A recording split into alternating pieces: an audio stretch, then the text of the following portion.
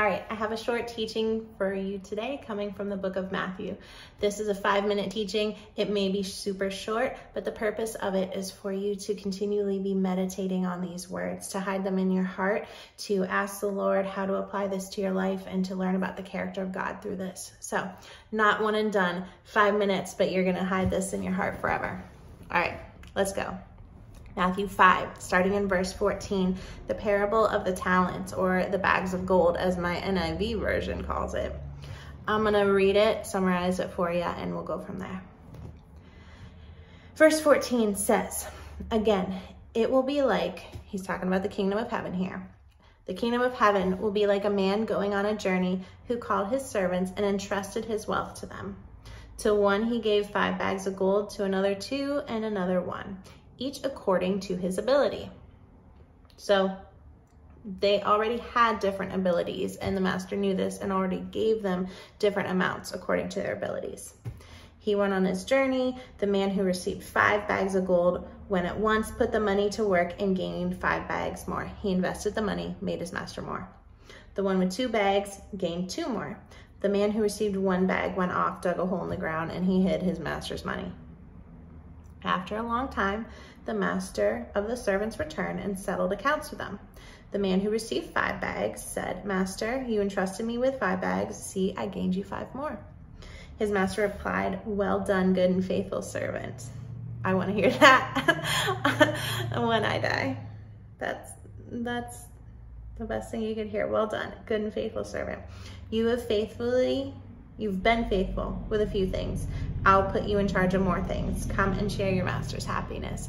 His reward there was more responsibility. He did well and he was given more.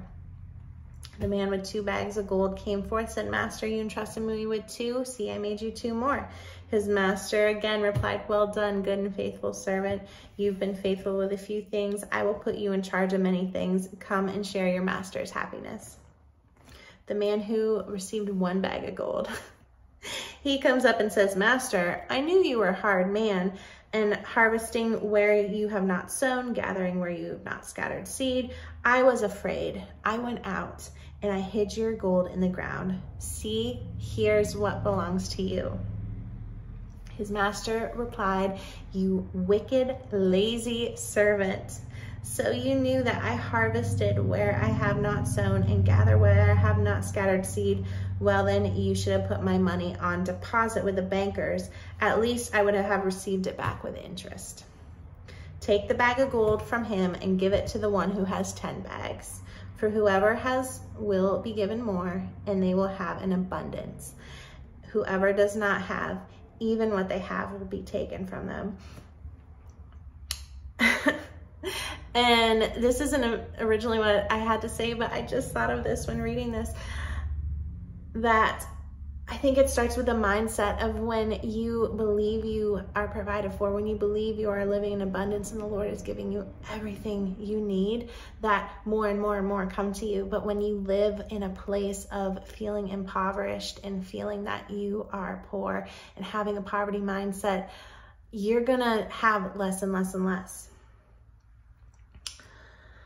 But what I wanted you to get out of this is that, how is this like the kingdom of heaven? Well, the Lord gives to those who already have demonstrated their ability to receive more. And you might be praying for things in your ministry or things in your life and asking the Lord for more, but you're not stewarding well what you already have. And so the Lord can't trust you with more. He can't give you more responsibility as a reward until you start stewarding well and acting well with what you have. So as encouragement, not as a rebuke, think about what you have, your time, your finances, your kids, your husband, whatever you have, the Lord's already given you. How are you doing well with it? How are you serving the kingdom of heaven with it?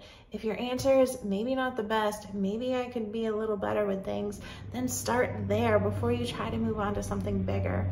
The Lord has really great things for you, but he can't hand them over to you until you're taking care of what he's already given you. So that was my 5-minute teaching. Think about that this week as you're going about whatever busy mom things you have to do, and be blessed.